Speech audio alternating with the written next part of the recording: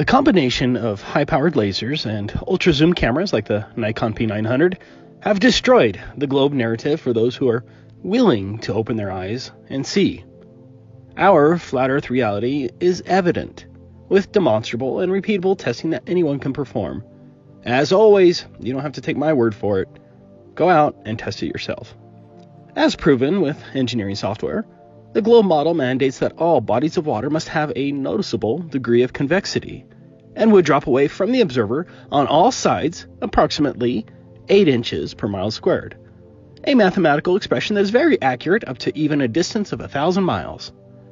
However, I'll be using an online globe curvature calculator like this one to make accurate calculations really simple with both observation heights and distances taken into consideration.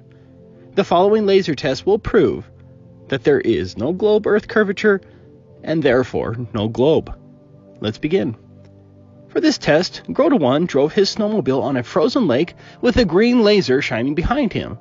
That's the same Grota 1 who conducted this frozen lake colored light test, demonstrating a very flat frozen lake over a distance of 8 miles, which I'll discuss more in a subsequent video. But for this earlier test, Grota 1 drove his snowmobile across a frozen lake while maintaining line of sight to the laser that was 2.4 feet above the lake's surface. With all successful laser tests, you need clear, consistent air without miraging and other atmospheric distortions and a direct line of sight like here. Defying the globe, Grota 1 drove 7.5 miles and could still see the laser source as shown here and even the laser light shining on his hand. Under the globe, at that distance, he would have had to have been 21 feet high to see the laser source over the supposed frozen hump of curved water. Do you really think that frozen lakes have a giant, frozen hump between two opposing shores? The nonsensical globe simply does not match reality. The next test was conducted by Flat Earth Perth in Australia. The laser was at 8.2 feet off of the water. The camera was 1.3 feet off of the water at a distance of 9.54 miles. The globe mass says that 24 feet should have been hidden behind the Earth's curvature. In contradiction to the globe model, you can most certainly see the laser source. This next laser test was conducted by D. Marble at the Pacific Ocean. The laser was at a height of 7 feet off of the water and was 10 miles away from the observer. The laser source is so bright that D. Marble was able to even film it with his cell phone. The globe mass states that at that laser height and distance, an observer would have to be 30 feet high to see the laser source. Debunking the globe model, D. Marble brought his cell phone to just inches off of the calm water, and you can still see the laser source. Now, the propagandists have tried to claim that the laser source is only visible because the laser wasn't level. The argument is nonsense, as it is irrelevant. Under the globe, if the laser was angled downwards, you still wouldn't see the laser source as it would have been hidden behind the curved water. If the laser was angled upward, you still wouldn't see the bright laser source. Next, we have a laser test by a PhD who goes by the name Dr. John D. That's the same PhD who filmed this footage showing a horizon more than 5 times further than the globe model would allow. To any honest thinking person, that footage alone destroys the globe model. But for this laser test, the distance was 9.5 miles, the laser height was 0.5 feet off of the ocean water. The globe model says that the observer would have to be 50 feet high to see the laser source, but in this case, the observer was only 2.3 feet high. Proving the globe faults again, you can most certainly see the laser source. For the next 3 tests, a husband and wife team tested the alleged Earth curvature and discovered for themselves there is no Earth curvature over water and therefore no globe. For this test, the laser was 16.42 miles away from the observer and 4 feet off of the water. According to the globe math, the observer would have had to have been a whopping 130 feet high to observe the laser source. However, the observer's camera was only 2 feet above the water and you could still see the source of the laser. Can you open your eyes and see that the globe has a major problem here? The next 2 tests were conducted at 10.4 miles, but on 2 different days.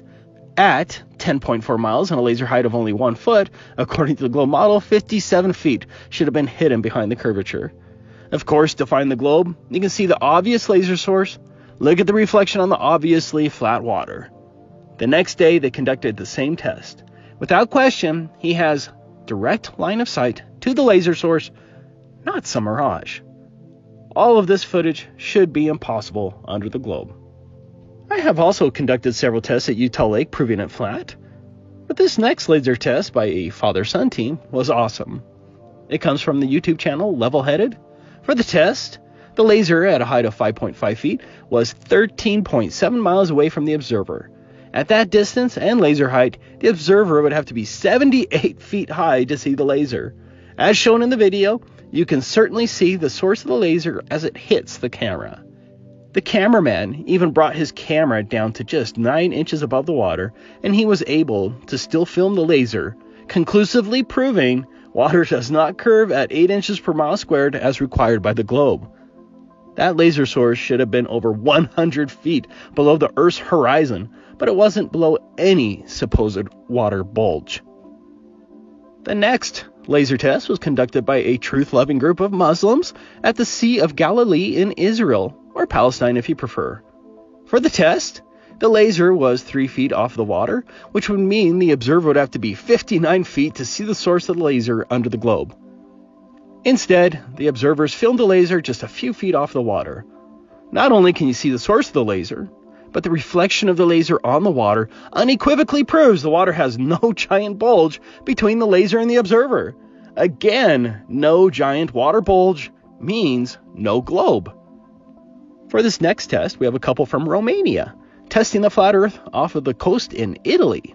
The YouTube channel name is Paradox Romania. The laser height was 6.6 feet, and the distance was 9.4 miles. According to globe math, you'd have to be 26 feet high to see the laser source. Instead, the observer brought the camera down to just 2 feet. Israel, Italy, England, Australia, North America. There is no curvature anywhere. With many observers present, and after testing a mirror flash that was 18 miles away shown on this video, this laser source was also 18 miles away. This video comes from the YouTube channel Mike Bowl. The laser was approximately 5 feet high at 18 miles. That means that the observers would have to have been at over 155 feet in order to see that laser. Again, to find the globe, the observers filmed the laser just a few feet off of the water. Although more difficult with changes in elevation and more obstructions, you can also test the flat Earth with a laser on land. This test was brought to us by Mikey Smith, horizontally approved. For the test, Mikey drove to different spots along a very flat highway adjacent to railroad tracks in Saskatchewan, Canada. The laser was set up at approximately 5 feet above the railroad tracks. For the final test, Mikey drove 21.2 miles away from the laser. At that distance, the observer would need to be 227 feet higher than the laser in order to see the laser over the curvature hump. According to Google Earth, the laser was at an elevation of 1,912 feet, and the final observation laser test was at an elevation of 1,964 feet, a difference of 52 feet. The globe hidden was 227 feet. Mikey, as the observer, was at an elevation of 52 feet higher than the laser. Subtracting the higher elevation, Mikey still would have had to have been 175 feet higher at his location to see the source of the laser. Beeline the globe again, you can see the source of the laser 21.2 miles away. The view of that laser was 100% impossible under the globe. Water, land, ice, oceans, or lakes, the result is the same. The Earth is flat. I've shared these next two tests several times, and I can assure you that these tests were conducted honestly.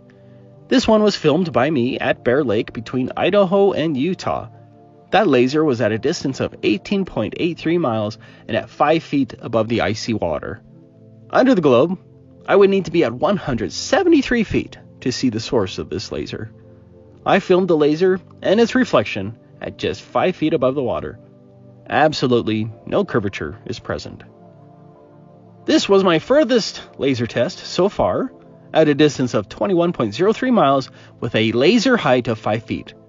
That is a globe hidden height of 223 feet.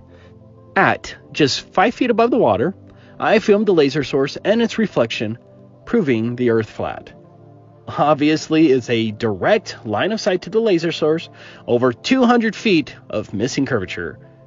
Many people ask what kind of laser I use for the test. Well, here it is. I'll end with two very long observations from a group of well-educated researchers called FE Core. This video comes from the YouTube channel Decimal Z. These tests were conducted at Lake IJssel in the Netherlands.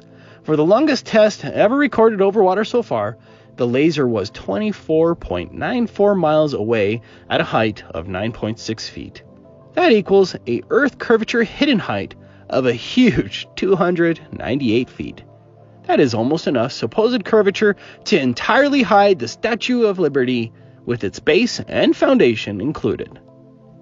Breaking the globe, the camera filmed the laser source at just 5 feet above the water.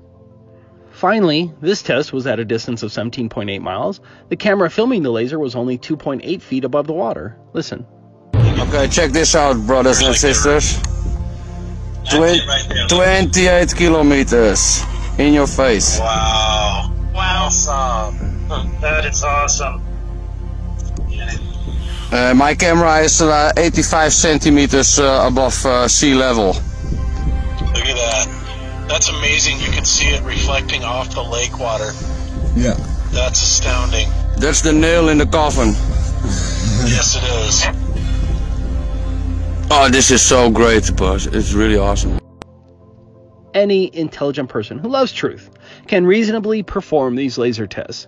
The conclusion is clear. Regardless of the location, flat Earth is our reality.